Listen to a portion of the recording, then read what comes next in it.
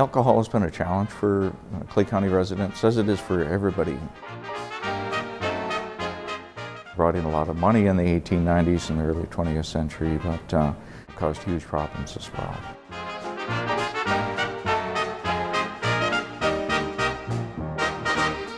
Production funding for Wet vs. Dry is provided in part by the Minnesota Arts and Cultural Heritage Fund, with money from the vote of the people of Minnesota on November 4th, 2008, and by the members of Prairie Public.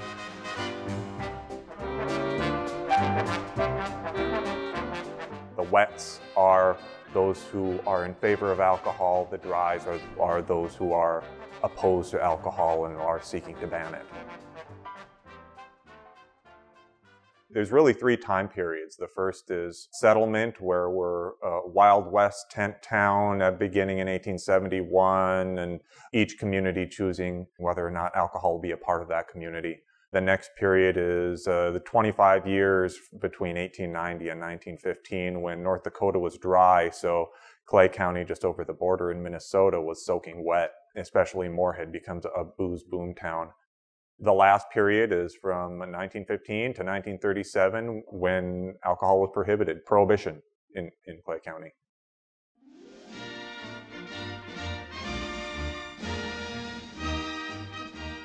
Settlement here in Clay County started with the Northern Pacific Railroad coming here in 1871.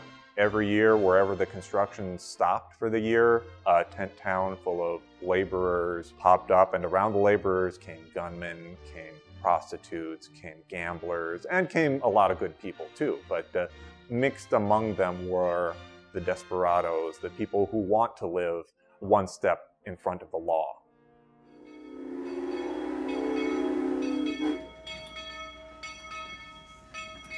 You know, the trains are now coming to Fargo, but in the preparation of getting the bridge built, getting the railroad across, think Helen Wills, the television show, that's somewhat of the picture of what it was like. So when the building begins, you have different groups of people. You have the engineers families in some cases. They're building the headquarters hotel, which is Fargo and the Prairie. And then Fargo and the Timber is closer down to the river. The alcohol, drinking, gambling, places, and they're intense at this point. So it's a development that goes along with the evolution of a town.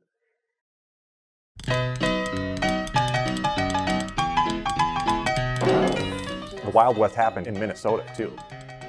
This was the definition of lawless until the gunfight between Shang Stanton and Slim Jim Shumway. April 25th, 1872, the first spring that Moorhead exists, a gambler named Shang Stanton got into an argument with a notorious killer named Slim Jim Shumway. Shang was warned by a friend that Slim Jim was gunning for him.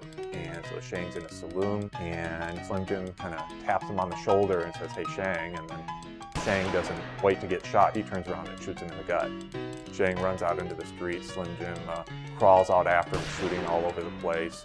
At the end of it all, two people are lying dying. Two people need to be arrested. A merchant named Jim Blanchard agrees to be the guy that takes Shang into custody. So he becomes the first sheriff of Clay County. Then they need somebody to try the guy. One of the railroad laborers happened to be a down-on-his-luck lawyer named Solomon Comstock. Solomon Comstock would later become Moorhead's most influential founding father. He becomes the first Clay County attorney. It was ruled that Shang acted in self-defense.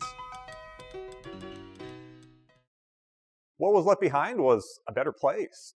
Farmers came and busted sod. Villages sprouted up, and every time there was a new village, the people decided whether or not alcohol would be a part of it. Skip forward to 1889, and you have North Dakota, South Dakota becoming states.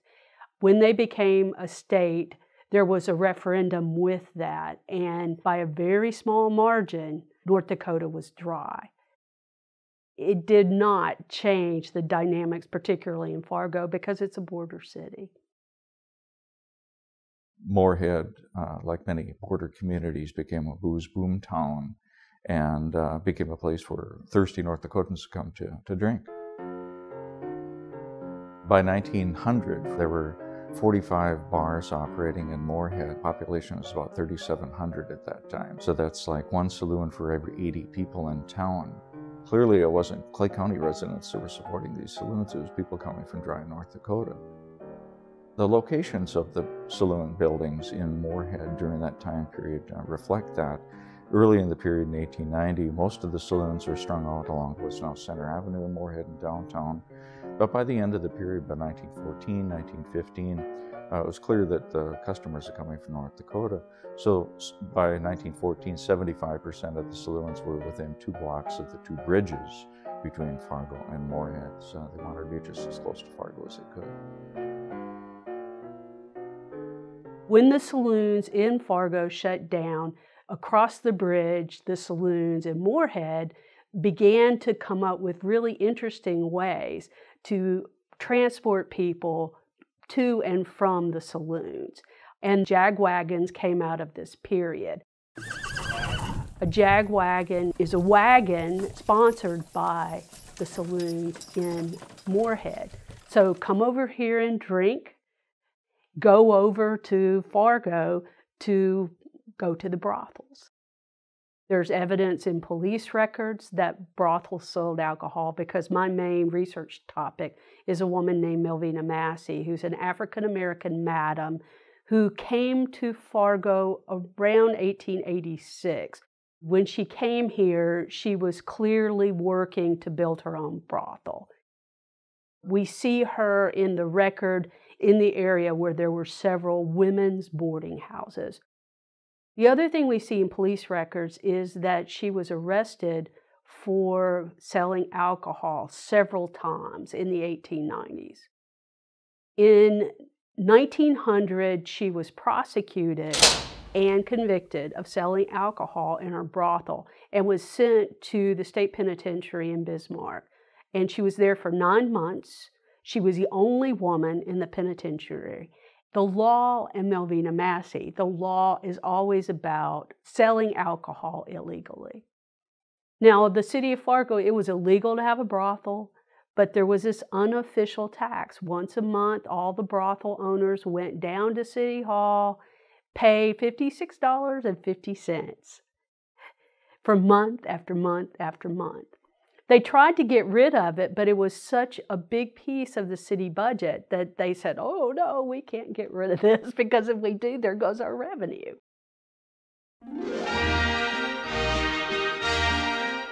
One thing I think is interesting about that early founding period is everybody came from somewhere else. 70% of the people that were living here, I think in 1900, were Scandinavian immigrants or the children of Scandinavian immigrants. And Scandinavia has both a tremendous tradition of hard drinking, but in reaction to that, they have a very strong temperance tradition as well.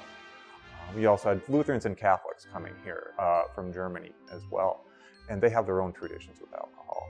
And this is all mixed up in a blender for the people who are living in Clay County and establishing the communities. Barnesville at this time was Clay County's second largest city. They resoundingly decided that they'd be wet because a lot of German Catholics settling in that area. With German Catholic culture comes a lot of tradition of responsible drinking of beer, wine. Barnesville was actually the last place that went dry in Clay County. Many of the saloon owners were also distributors, wholesale distributors, and had what I guess today we would call an off-sale business. And they were actually, it was illegal to sell liquor in North Dakota, but for many years it was possible to either mail or phone in orders from North Dakota to liquor dealers here in Moorhead and have that stuff shipped out to central North Dakota, western North Dakota, eastern North Dakota by rail. Have it sent by express and be there the next day. And we have a lot of records from one particular saloon dealer. And it's pretty clear that these guys out in North Dakota, a lot of them were not buying it for their own consumption. The vast amounts that they were ordering and they'd place a large order of liquor to be sent out to Sanborn, North Dakota, or Eccleston, or someplace like that. And they'd say, have this much sent to this guy, and this much sent to this guy, and this much sent to this guy. It's pretty clear that North Dakota, though technically was dry, it was, in many places, particularly in the western part of the state, it was soaking wet. It's pretty obvious they were running blind pigs out there. Allegedly, the term blind pig comes from New England. In the early 19th century, Maine, other states up in New England were dry.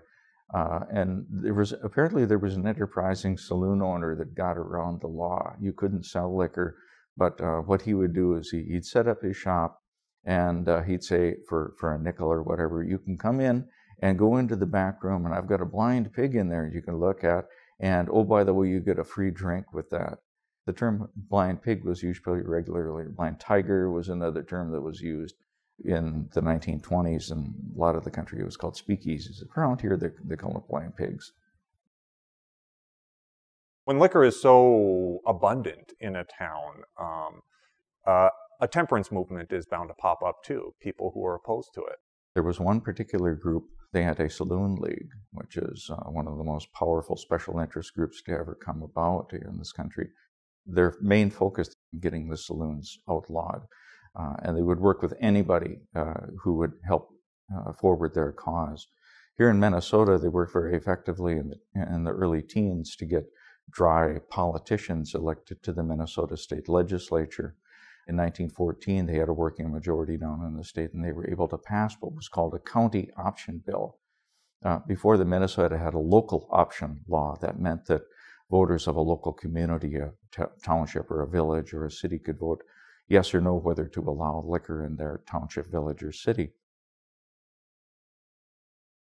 By 1914, every town in Clay County is dry except for Moorhead and Barnesville. Barnesville may be for more cultural reasons, being a center of German Catholic settlement. Moorhead for business reasons. You know, maybe 1 in 10 people in Moorhead worked in a saloon or lived with somebody who worked in a saloon. There's a quote behind me here attributed to Solomon Comstock, our first county attorney.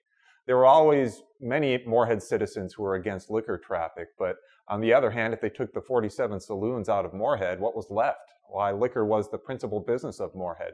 Moorhead's greatest problem was whether to be pure or prosperous. The Dries had to come up with a new solution because local option wasn't enough anymore. Through the influence of the Anti-Saloon League, a county option bill was passed. That meant the voters of the entire county could vote. Voters in the rural parts of Clay County, which were much more dry, or eastern Clay County, which is heavily Scandinavian, very dry, quickly drafted a petition. They called themselves the No License League of Clay County. They got twice the number of votes that they needed to get a county-wide election on the ballot. May 17th, 1915, Sittendemai, Norwegian Constitution Day, they passed a county bill. And the Dries won, and they make Clay County dry.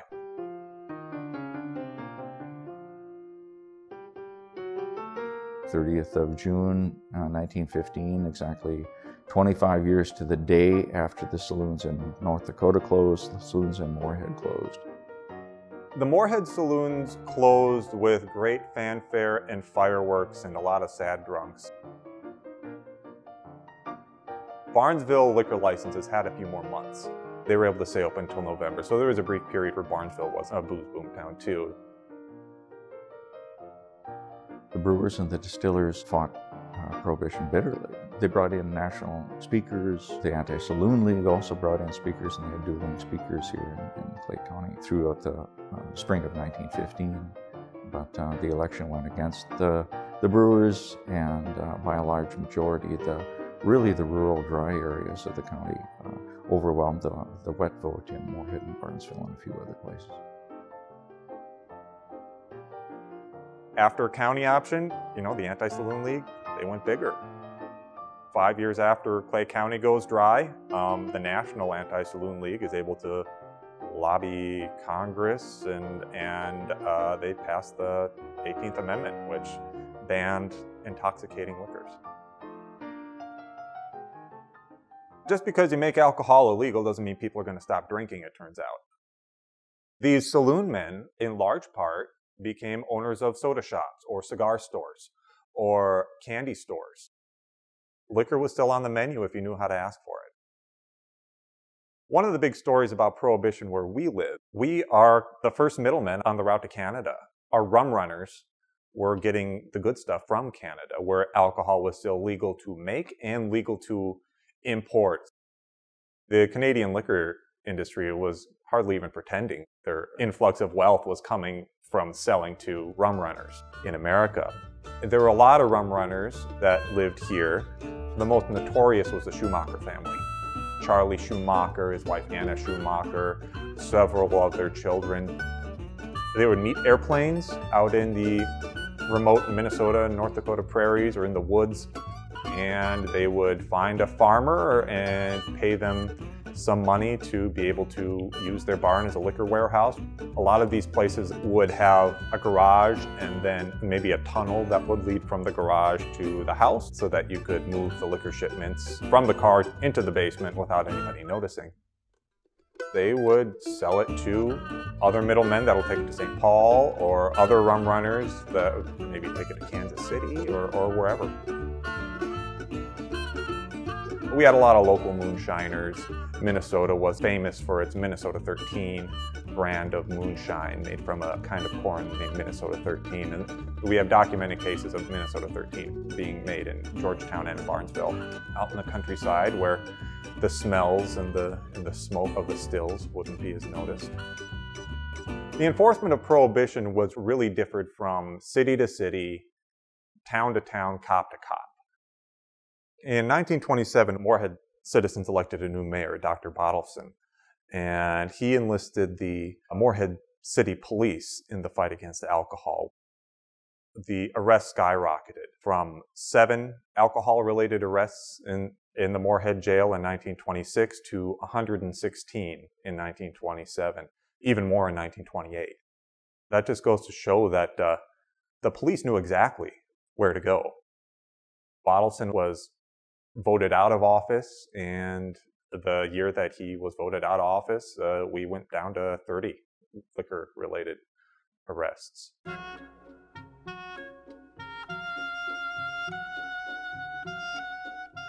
In the middle 1890s, the Minneapolis branch of the Salvation Army sent Minnie Lindemann up here to establish headquarters here in Moorhead. She was an officer in the Salvation Army. And the National Salvation Army heard that the problems that Moorhead was having with alcohol. A lot of people today, think of the Red Kettle campaign and raising money and helping out people during times of disaster. But they're primarily a religious organization. Their focus is not only to save souls, but also to save bodies as well, and attend to the needs of the less fortunate. And they're very active in trying to get people to take the pledge, to stop drinking. And Minnie Lindemann was sent up when she was only 16 years old to Moorhead to run the local Salvation Army. And she set up her headquarters in downtown Moorhead, right down in the Main Avenue Saloon District. At one point, she was doing an outdoor sermon, as they did several times a week. And there was a young man who was in town to rob a bank. He had come to town to rob specifically the First National Bank, but he had gone to a saloon to brace himself up to get a few drinks in him. He was fairly well bombed, and he come by and he stumbled on Minnie's sermon, and he was so impressed by that afterwards he turned over his gun and turned his life around. She got him a job working on a local farm. When harvest was over, she got him a job in town, and he became a productive member of society.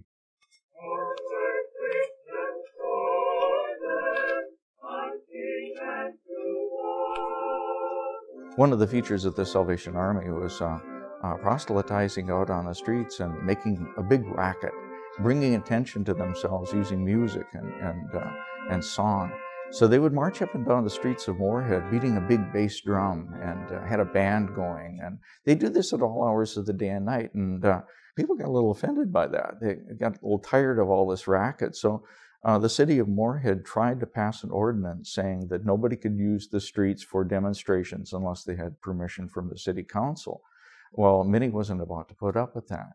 So she engaged in several acts of civil disobedience, got herself arrested, and some of her associates wound up spending some time in jail. Actually, at the trial, they were sitting in the courtroom waiting for the prosecuting attorney to arrive. His train is delayed from Minneapolis. And while they're waiting there, she stood up and went around and sold a whole bunch of tickets to a fundraiser that they had going on that night. But the attorney got there, and the judge took one look at the case and said, "Oh, no, this is full, clear breach of the First Amendment. You can't do this." And so she won the case. But they did say that we'll just beat the bass drum at certain times a day in certain parts of town. So they reached an agreement. But extraordinary young woman, only 16 years old.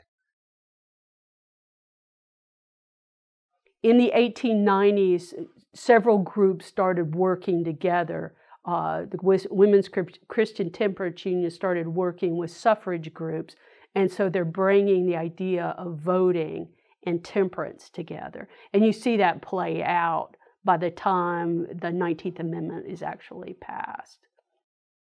The WCTU, it's not religious people who are just trying to control things. There was a legitimate reason for them to be against alcohol because they saw the effects of what alcohol did to families. And so their goal, honestly, was to push for prohibition, believing that it would protect families. And this is also part of the progressive movement. The progressive movement, which basically starts around 1890, ends when Woodrow Wilson goes out of office, is this idea that we can have better lives if we control certain things. Ada Comstock was the daughter of Solomon Comstock, and she was a very accomplished woman. She was really a pioneer in women's education. During Prohibition, President Herbert Hoover, towards the end of Prohibition, selected 12 of the finest minds in America to figure out why Prohibition wasn't working. And Ada Comstock was the only woman on that committee. They called it the Wickersham Commission. By this time, Ada Comstock was a president at Radcliffe College. They compiled the mountains of information, the birth of the mafia, of police corruption, organized crime, why Prohibition wasn't working. And the commission concluded that we just need to enforce it more, and it was ignored.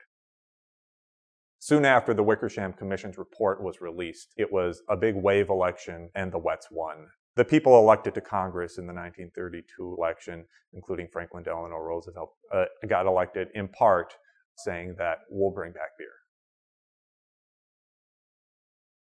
In 1933, U.S. Congress passed a law saying that 3.2% alcohol by weight beer was legal. It was non-intoxicating, so they could sell it. So that was the first stage in the repeal of Prohibition. Here in Clay County, laws were passed that said that, for instance, in Moorhead, you couldn't set up a 3-2 beer only stand where you only sold 3-2 beer, a bar essentially. It had to be associated with some other business. So the number of restaurants, quote restaurants, suddenly went from, I think it was 14 to 32. They'd sell an occasional hamburger, but it was places to sell 3-2 beer. The way that we measure alcohol content is a little different. We measure by volume today. They used to by weight. So basically, the beer that they were selling, 3-2 beer, was more like 4% alcohol, which is about like Miller Lite today. So it's pretty intoxicating for non-intoxicating alcohol.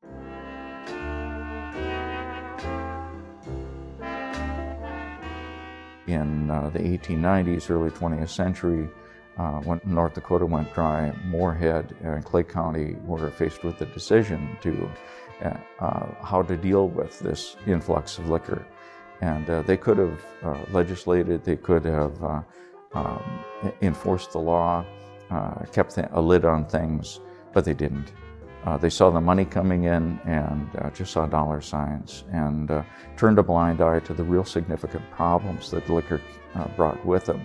The result was street crime, domestic abuse, political corruption, deep political corruption here in Moorhead. And the city developed a reputation, an unsavory reputation that took decades to live down. Okay. And today we have a mixed bag, really a more complicated system of dealing with alcohol. And we're still trying to sort this all out. We have a huge liquor problem. We have an alcohol problem in this community. Heavy drinking, binge drinking, yes, particularly among the young. Overall consumption, the Fargo Moorhead metropolitan statistical area, the Cass and Clay counties consistently rank in the top or near the top of those problems here in the United States. We really have a problem in this community. We have to face it.